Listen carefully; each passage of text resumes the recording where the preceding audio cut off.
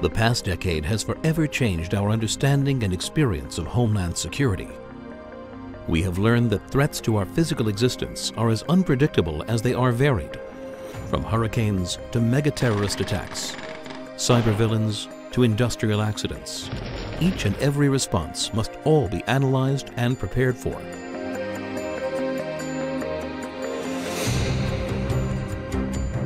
To safeguard our cities and protect our citizens, a new approach is required.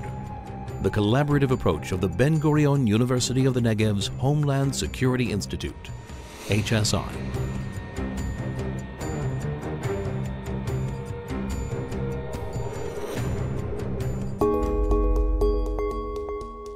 Here, researchers like Dr. Oren Sadot are specializing in high-speed phenomena such as shock waves, blast waves, and their interaction with structures, including buses. One big step forward that we did in this lab is developing the blast simulator, which can give us the ability to conduct a real blast explosion in a small scale size of physical understandings that in time will help the engineer to design and develop protective means for infrastructure, houses, and vehicles.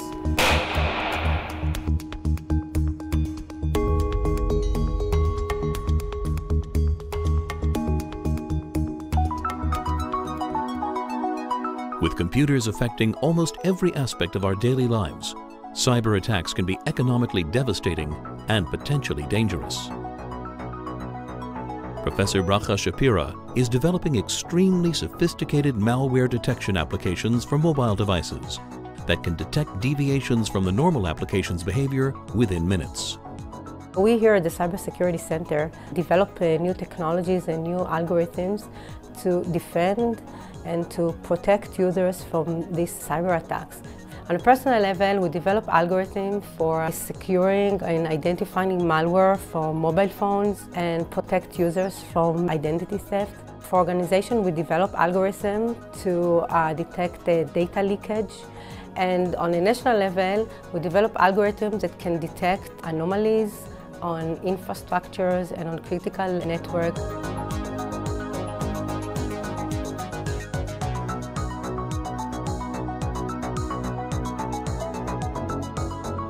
Understanding political and cultural rhetoric is highly important for intelligence analysis.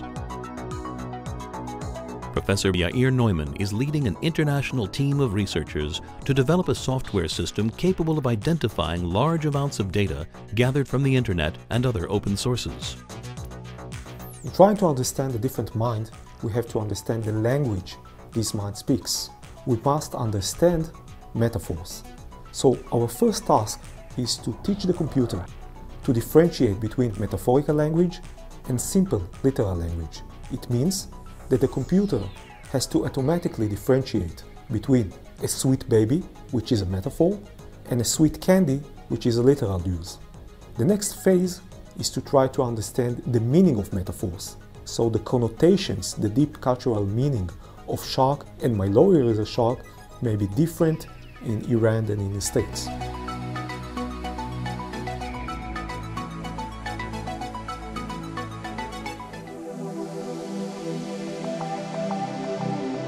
Professor Dan Bloomberg and Professor Stanley Rotman work together to utilize the full potential of remote sensing when identifying risks.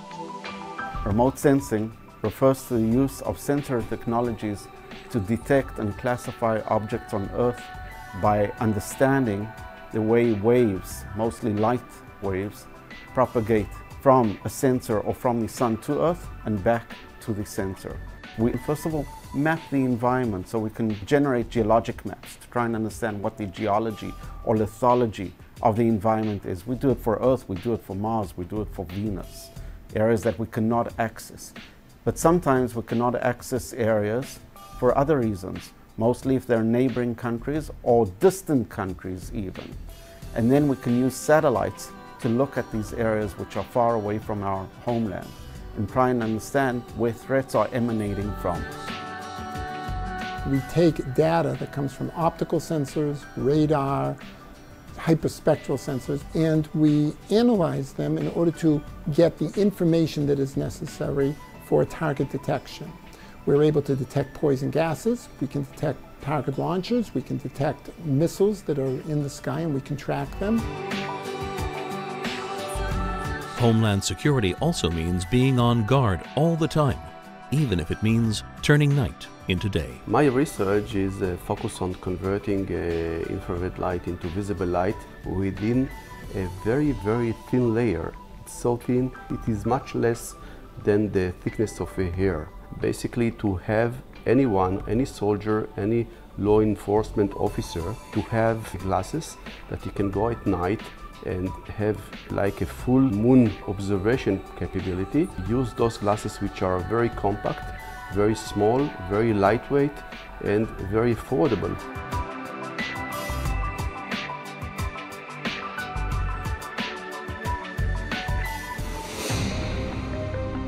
Satellites provide Israel with a technological edge over its neighbors.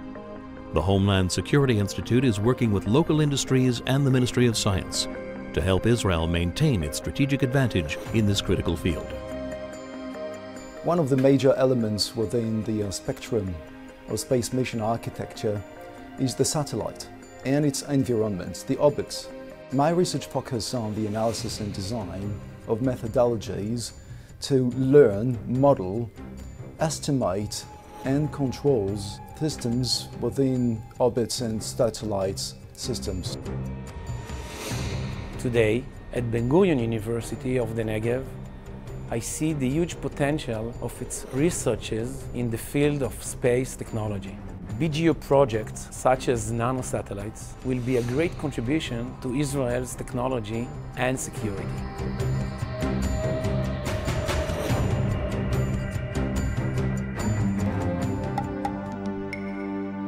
Another interdisciplinary collaboration is the Institute's Laboratory for Autonomous Robotics, or LAR. A wide variety of unmanned vehicles and instrumentation technologies have been developed for defense, industrial, and oceanography applications. The LAR is currently leading ROBIL, the only foreign team accepted to participate in the United States' Department of Defense, DARPA's Robotics Challenge. The basic idea is to create platforms that are able to behave like a human being, take decisions and move in complex environments that are dangerous to human beings or are difficult in terms of manpower. Our systems are applied in the areas of homeland security, industry, even in medicine application and in healthcare.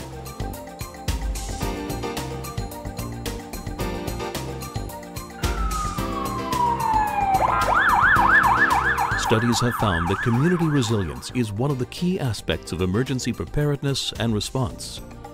This includes first providers, healthcare systems, and psychological support during and after an emergency.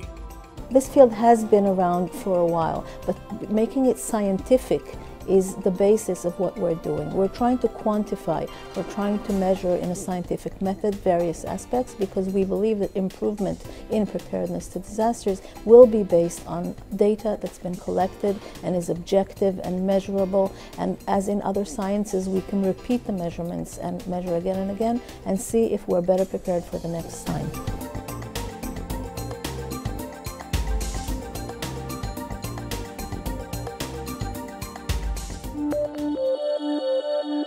Israel's National Water Authority manages and protects the country's vital water system. The Institute is continuously working on novel sensing devices that can provide real-time alarms whenever a hazardous compound is detected in the water supply. The National Water Authority and the National Water Company Mekorot adopted, based on our research, different alternatives for water supply in case of catastrophe. We are very proud in Israel that the distributed water within our national water system, the mains, the laterals, are drinkable water. It is not trivial. It takes a lot of effort to protect the quality. Biological sensors as well as chemical sensors, some of them developed in our university, are now functioning in key points, stations, along the national water carrier. Here at Ben-Gurion University, we have a very good relationship with the industry, in many fields, but particularly in Homeland Security. We understand the importance of protecting people from real immediate dangers. natural or man-made disasters, and our focus is on life-saving technologies. Diverse faculties and disciplines, each staffed by renowned experts working on cutting-edge scientific research and development projects. And when they come together, they form a unique interdisciplinary vanguard against man-made and natural threats. That's the Ben-Gurion University of the Negev's Institute for Homeland Security, keeping us safe today and tomorrow.